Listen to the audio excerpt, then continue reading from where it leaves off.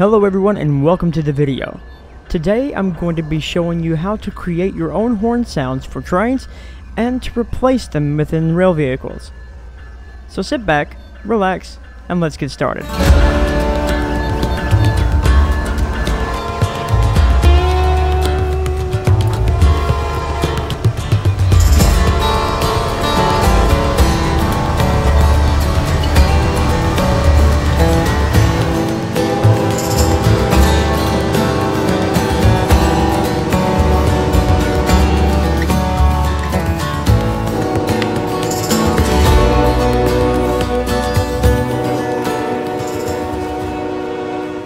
Alright, first thing that you're going to want to do is create a horn asset file. Now, you can do this by creating a whole new asset, or if you get the permissions, you can just simply clone one. But just know that if you clone one, make sure to clone one in the right perspective of what you're trying to create. For today, we're going to be creating a two-part horn. So, I'm going to clone one of mine, and any of mine, if you want to clone it and make a new version of it or whatever, you're more than welcome to do. I don't care.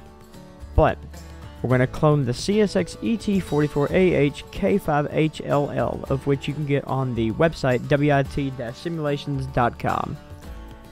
Now, to clone it, click on the asset, Content, Clone. Now, where you're under, if you're under My Content or whatever, if you go to Today, you'll be able to see that new asset here. This is the asset that we just cloned. Let's open it up. Show and Explorer. Now, to give you an example, this is what the horn sounds like now. That's the horn start. That's your horn loop. And that's your bell. Right? Right. The idle one is always going to be mostly a bell. We're gonna go, let's go into the config. In here, the only thing that we're going to be changing is the name. So, today, I'm going to be creating a RS5T off of CSX 6977. So, we'll go ahead and just make it CSX 6977 RS5T. Right? Right.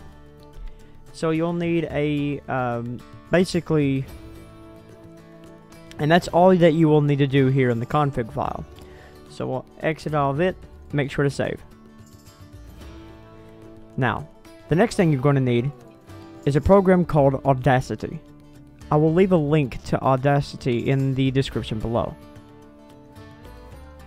Once you download Audacity, what you need to do first is go to Audio Setup. Go to Host, and set this to Windows WAS API. Usually it'd be set on MME when you first install it, but set it to Windows WAS API. Then go to Recording Device. Make sure that your recording device is whatever your speakers or your headphones that you're using. It will say on the side, and it'll be in brackets. It says Loopback. Make sure to click Loopback. And for example, now, whenever you record a track, if you hit record, and then press play on something, see how it's not recording my voice? If you just press play on something,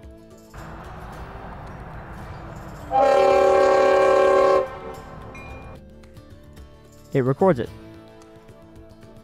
So now, we have the horn file. Let's get rid of all the excess stuff. We only want the horn file itself. Right? Right. Now some things are going to sound a little weird. If we was to upload this as is, it would be too quiet in Trainz. I will make sure to turn this down for you guys as well. That way it's not so loud on your guys' end, but we do need to make it louder.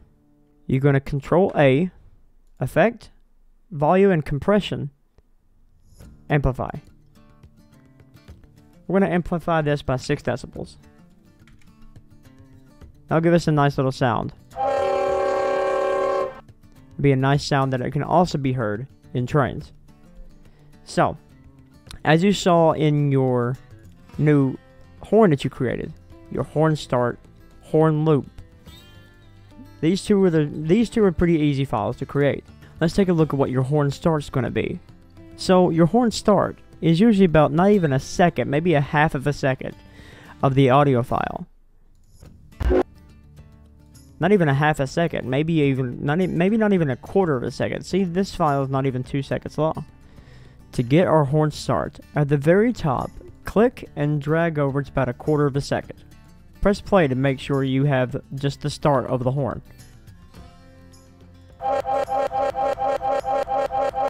Sounds pretty good.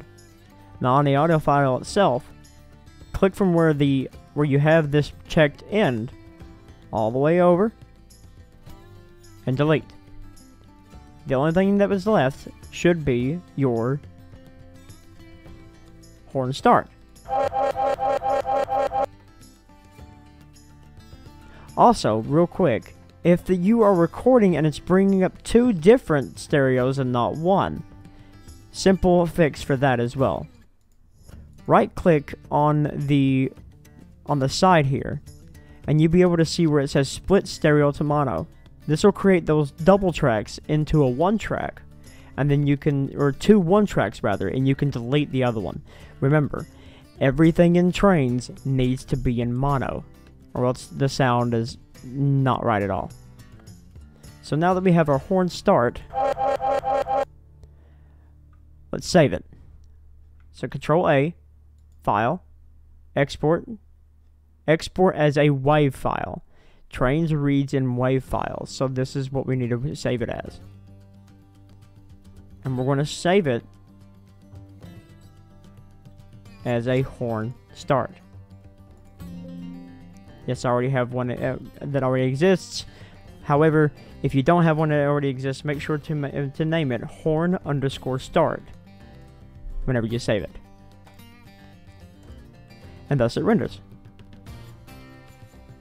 Find wherever you save that file, which for my case would be in the Documents, Audacity, horn start. Make sure it's the right one. Say if you have for multiple, and it's the right one. Then we're going to drag this over and replace the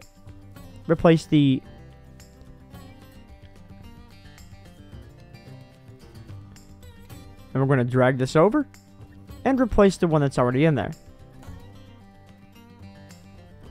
So now you should have your new horn start. We do. Now, let's go back into Audacity, because we're going to need to create the loop. Now, the loop in Audacity is also going to sound a little weird, but it'll still work for what we got. Control Z to bring everything back up. Click and highlight your horn start. Delete it. Now, on your timetable, bring it over about close to the end, but not at the end. And we should have us a nice little loop.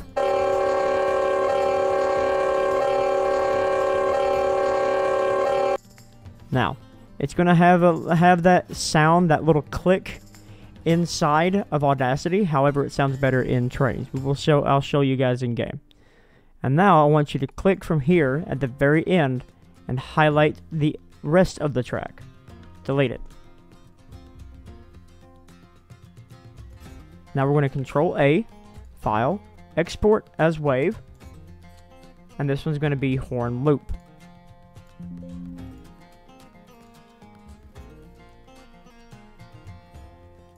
Do the same thing as before.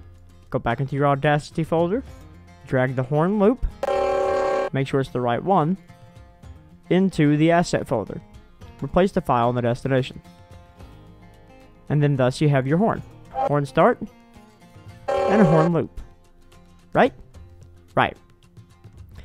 But I copied this off of the Jivo, so it has an E-bell. We don't want an E-bell. We want a mechanical bell, like this. Luckily for me, there's a nice little audio file right there where this train is moving slow, because whenever you're recording horns for Trainz, off of YouTube videos or off of your own videos. You want horn sounds where the trains are close to you and going slow. You don't want the sound of them coming really fast, because that's not how the horn actually sounds. That's your perception of the horn. So, now that we have a pretty good sound for this, let's record that bell and make that bell into the horn file. So what we're going to do, we're going to delete the rest of our horn because you don't need anything else. We're not creating a 3-part. Also, don't ask me how to create a 3-part, because to be honest with you, I have no idea. I've always failed at them. But we're going to hit record again and record for the bell.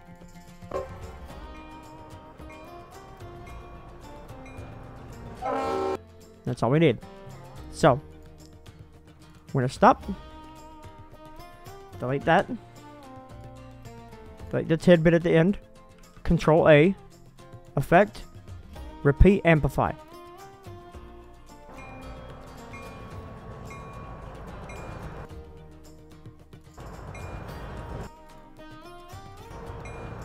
We want that little tick.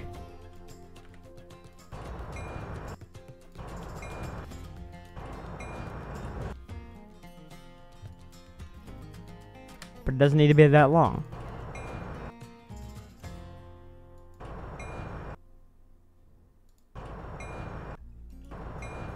And just to make sure it's not a little too quiet, we're going to repeat the amplify.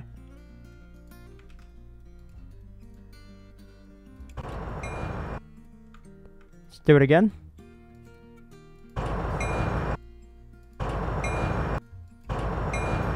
Thus we have the bell. Now it still has the engine sound in there behind it, but I think it'll still come out pretty good in Trainz. We'll see. If it doesn't, then it doesn't. You get the drift. But Control A, export as wave. Now this one we'll have to rename because I don't have another one, but let's rename it as such. Let's go into here into our asset folder. We know what the bell is, and what we're going to do is go to rename, Control C, and go back into Audacity, Control V, save. Now in our Audacity folder, we should be able to find the idle. Cool. Let's throw that in here. Replace the file. And boom. This horn asset is now finally ready to go. So now we're going to close out of it. Close out Audacity. No, we don't need to save. Unless you're working on a big project. And then go back into Content Manager. Once back in Content Manager, let's go ahead and submit the edits. So now it's a CSX E6977's RS5T. Let's go ahead and list this asset in a new window. Copy the keyword. Now I want to put this on one of the Conway GP30s, right? CSRW, it's not today, go back to installed, type in the name of what you're wanting to replace. Let's go to with the XLN, and now find your engine that you need, open, show and explore, go into the config. Once in the config, find the horn sound, Control V. Make sure it's the keyword that you either just created or the keyword of the horn sound that you want to put in here. And save. Once all that is done, submit edits.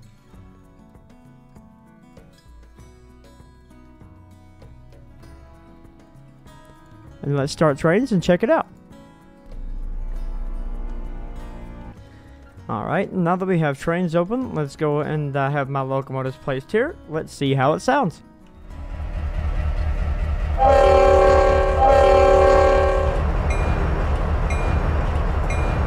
Very good.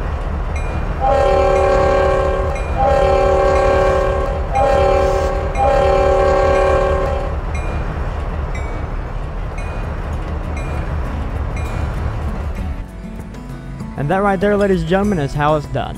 If you guys would like for me to actually release this horn onto the WIT Simulations website, then make sure to like, comment on down below on what you liked about this video and if it helped, and subscribe if you're new here. If you want to help support the website and the YouTube channel, check out the join button as well. We also have an ever-growing family in the Discord. If you guys would like to check that out, the link is also in the description below. But until next time, my friends, here at Conway Yard, I'll see you on down the line. Bye-bye!